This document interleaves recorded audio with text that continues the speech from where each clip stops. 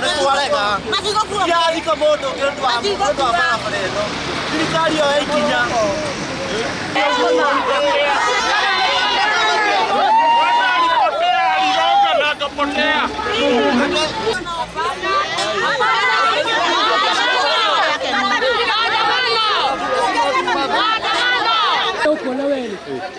Please, mutikale kakarisi.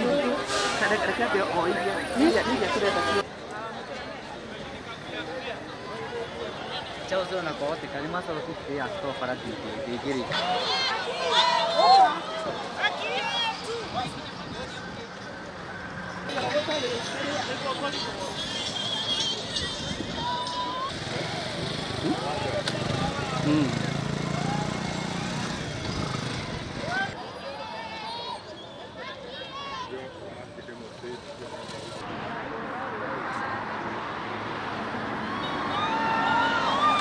We have tried to complain to the contractor to construct or to erect speed bumps to slow down the vehicles because they are driving at a very high speed and the road is very wide.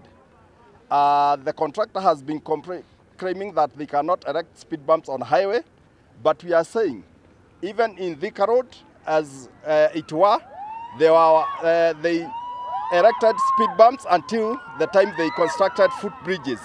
So this road has become a menace, a killer. So many people have lost their lives, others are in hospital with permanent injuries. Kuna siku ingine bado lori imepoteza njia pale, ikagonga kijana mwingine ikamkata mara mbili. Tumepoteza watu zaidi ya 50 kwa hii stretch kutoka pale juu hadi pale chini. Na hiyo ndo manake tumeandamana ndio tuulize our current MP aweze kupeleka bunge mashida zetu, aende bunge aweze kutuongelelea kuhusu hii barabara na aulize funding za hii barabara zitatolewa lini, juu tunataka zitolewe as soon as possible ndio hii barabara iweze kukamilika. Hivyo tunalilia serikali itusikize, at least waweke bump.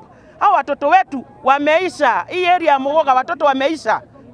Tunataka usaidizi kwa wingi. Jonathan Jenga, ombi letu ni moja, tumekuwa na shida kubwa, watu wengi wetu wameuliwa hapa, zaidi ya watu 100.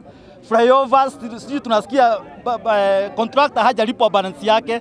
So tunaomba serikali iliyopo chini saa hii yenye tulitauliwa juzi imalizie contractor pesa zake ndio amalize barabara. Tunataka flyovers, tunataka stairs na mahali pa watu kuvukia na zebra crossings.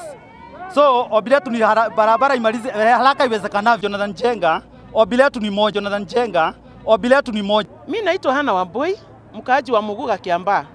Thank you very much. My name is Francis Mahiga Kimemia, a resident of Kiambaa. Rurugana muthenya wa muthi. Hamari toma kwa jitagwo Steven Ndegwa na